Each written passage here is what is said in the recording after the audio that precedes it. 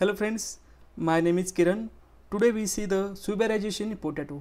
Here we see the different steps occurs in the Suberization process of the potato.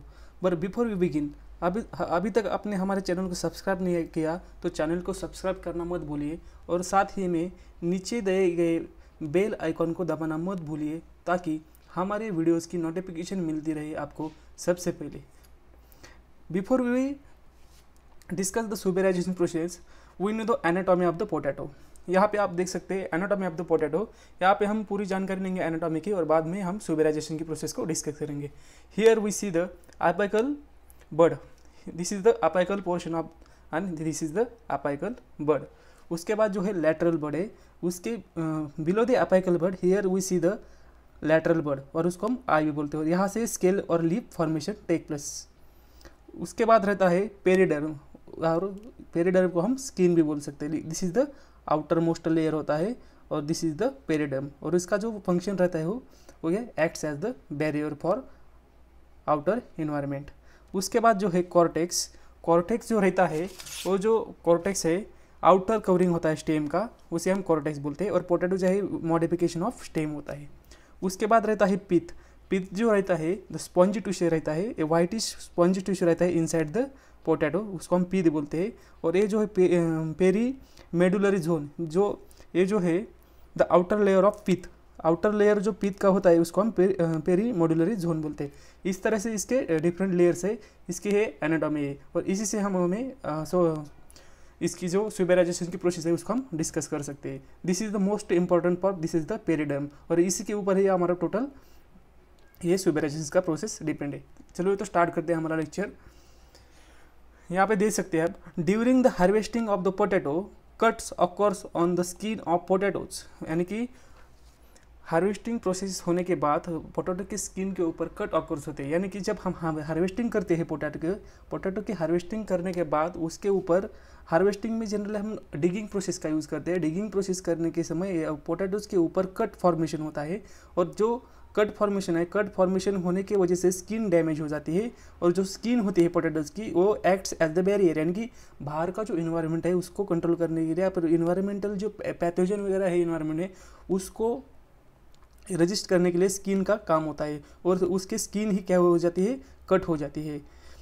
This result in a layer of broken and कोलाप्स्ड sales at the surface of the potato. Due to this wounds formation take place outer side of the potato.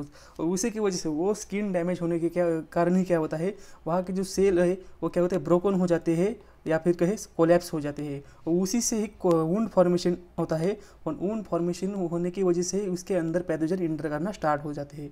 After the wound formation, pathogen enters inside the potato and that causes the soft rot of disease। यहाँ पे आप यही यहाँ पे दिया गया है कि जब wound formation होता है, wound formation होने के बाद ही वहाँ पे क्या होता है, एंट्री ऑफ द पैथोजन होती है। इस तरह पे देख सकते हैं एंट्री ऑफ पैथोजन होती है, वहाँ से सॉफ्ट रॉट डिसीज यहाँ पे हम पोटैटो में देख सकते हैं।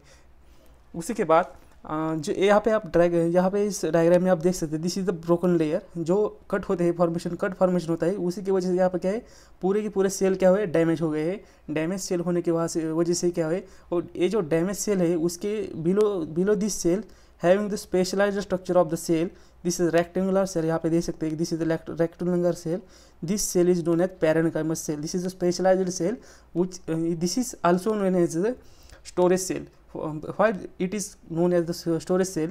Because it contain the starch। यहाँ पे क्या होता है, abundant quantity में इसके अंदर स्टार्च होता है, इसलिए हम स्टोरेज सेल भी होते हैं। और between this to storage cell या पैरेन्काइमस cell having the some space, this space is known as intercellular space. यानी कि जो दो पैरेन्काइमस सेल है उनके बीच का जो गैप है उसको हम क्या बोलते हैं, इंटरसेलुलर स्पेस। और इंटरसेलुलर स्पेस के अंदर जो है वाटर रहता है और इसी के अंदर वाटर रहता है। जब ये ब्रेकेज हो जाता है आउटर स्किन तो इंटरसेलुलर स्पेस में से क्या होना चाहता है, लिक्विड यानी वाटर बाहर निकलना चालू होता है।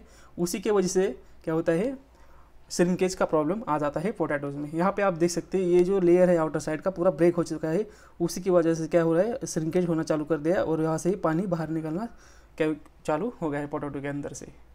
Second, after the leakage of this water lignin and pectin are produced. क्या होता है, लिग्निन एंड पेक्टिन प्रोड्यूस होता है and form the cross links, और क्रॉस लिंक तैयार होते हैं इन दी intercellular space as a temporary barrier. यानी कि जब लीकेज स्टार्ट होता है तो लिग्निन एंड पेक्टिन प्रोड्यूस होता है, और लिग्निन एंड पेक्टिन क्या करता है, क्रॉस लिंक बिल्ड करता है, और cross link acts as the temporary barrier. यहाँ पे आप देख सकते हैं जब ये यहाँ से आउटर लेयर में लीकेज, वाटर का लीकेज होना स्टार्ट होता है, तो तभी उसी वक्त क्या होता है, लिग्निन और पेक्टिन प्रोड्यूस होता है, और लिग्निन एंड पेक्टिन क्या करता है, टेम्परेरी बैरियर क्या कहते हैं, एक क्रॉस लिंक्स प्रोड्यूस करता है। यहाँ पे देख सकते हैं आप क्रॉस लिंक प्रोड्यूस किए इन्होंने, this is the cross link, और क्रॉस लिंक फॉर्मेशन होने की वजह से यहाँ पे जो लीकेज टेम्परेरी स्टॉप होता है। यहाँ पे देखते हैं cross links formed between outer most layer of the पैरेन्काइमस sales below the break.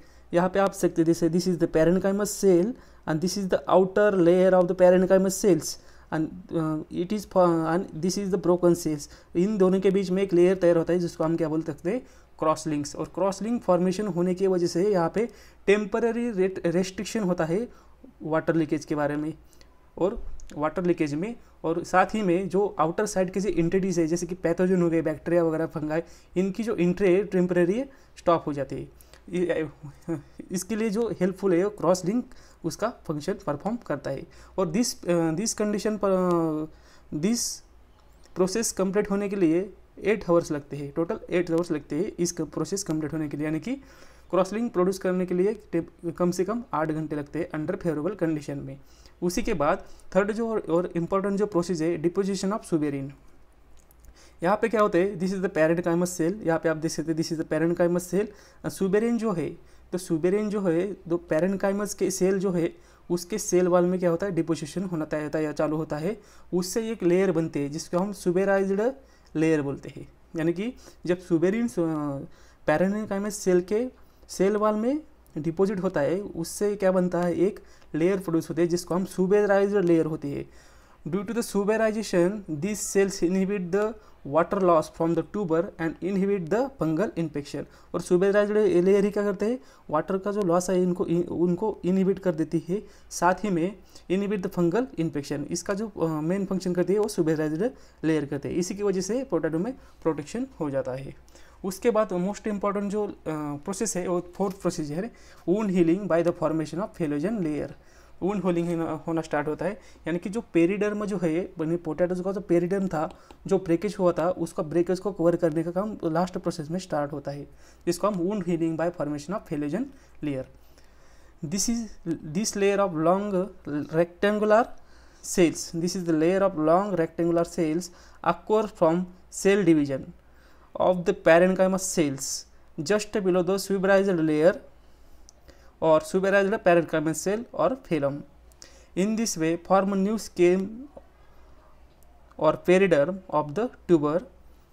और इसी तरह से कहते हैं, यहाँ पे देखो ये this is the पैरेन्काइमस cell, पैरेन्काइमस cell और स्टोरेज सेल, ये क्या करना होता है, स्टार्ट करता है सेल डिवीजन होना स्टार्ट होता है। सेल डिवीजन होने के कारण ही इसमें क्या होता है, सेल के नंबर ऑफ सेल्स बढ़ना चालू होता है, और नंबर ऑफ सेल बढ़ने से क्या होता है, दिस होता है यहाँ पे नए सेल प्रोड्यूस होते हैं, उससे ही पेरिडर्म फॉर्मेशन होता है। ये देखिए ये जो फेलोजन लेयर है प्रोड्यूस होते हैं below the सुबेराइज्ड sales. In this way क्या होता है, पूरे के पूरे जो हमारे सेल डेड होते हैं, यहाँ पे नए सेल प्रोड्यूस होते हैं, उससे ही न्यू पेरिडर्म फॉर्मेशन होता है और न्यू स्किन प्रोड्यूस होती है। मेन जो फंक्शन रहता है पेरिडर्म का, to control the movement between the inside of the tuber and it's environment और control the outer side of the pathogen. तो इस तरह से है पेरिडर्म प्रोड्यूस होती है। और दिस प्रोसेस कंप्लीट होने के लिए कम से कम एक प्रोसेस को कंप्लीट होने के लिए कम से कम 14 आवर्स लगते हैं, यानी 1 डे लगते हैं। In this way total process of the सुबेराइजेशन complete होने के लिए कम से कम 1 वीक लगता है, 1 वीक लगता है ये प्रोसेस सुबेराइजेशन की कंप्लीट होने के लिए। और इसी तरह से न्यू पेरिडर्म लेयर फॉर्मेशन होता है, जिससे हमारे पोटैटो जो है आउटर जो एंटिटीज है उससे क्या करते हैं, रजिस्ट करते हैं, और उसकी जो लाइफ स्पैन बढ़ सकता है। तो ये था एंड ऑफ दिस वीडियो। अगर आपको ये वीडियो पसंद आया तो हमारे चैनल को सब्सक्राइब करना मत भूलिए। और thanks for listening, God bless you all.